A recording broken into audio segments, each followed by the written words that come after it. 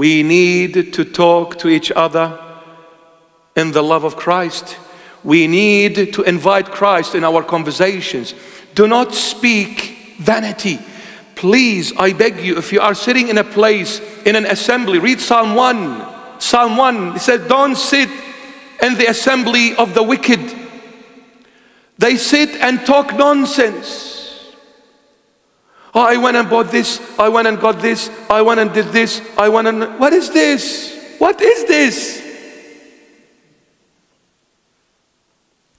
How are you? Are you okay?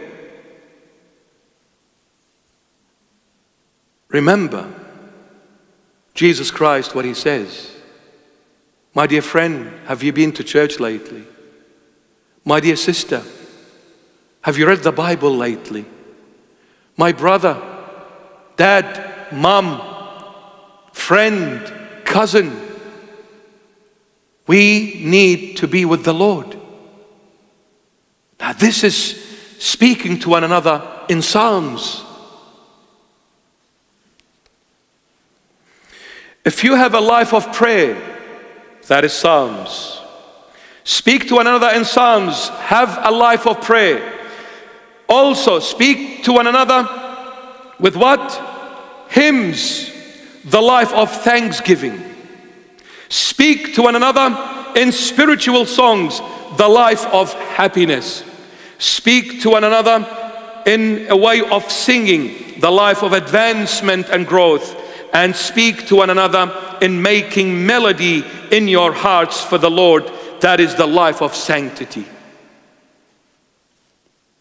If you have a life of prayer, a life of thanksgiving, a life of happiness, a life of advancement and growth, and a life of sanctity, the Holy Spirit will reveal what the will of the Lord is in your life. We're too busy with this world, and then we say, how come God is not telling me what he wants from me? Of course he won't.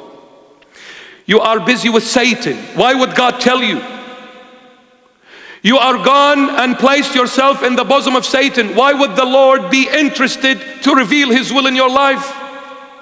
Where is the fairness?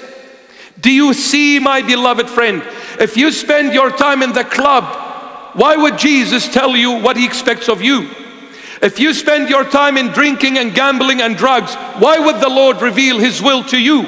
If you spend your time in the dark alleys and the Star City casinos and in Las Vegas and King's Cross, why would the Lord Jesus reveal his will to you? Tell me, why? It's not fair. If the Lord reveals his will, then he is not fair, and far from him, he is the fair one. But come to church, read his word, sing to him, love him, thank him always, and see if the Lord is going to tell you or not. He will, for he is faithful to every promise he made. He delivers. He delivers. Please drop in your comments and questions. Please like and subscribe.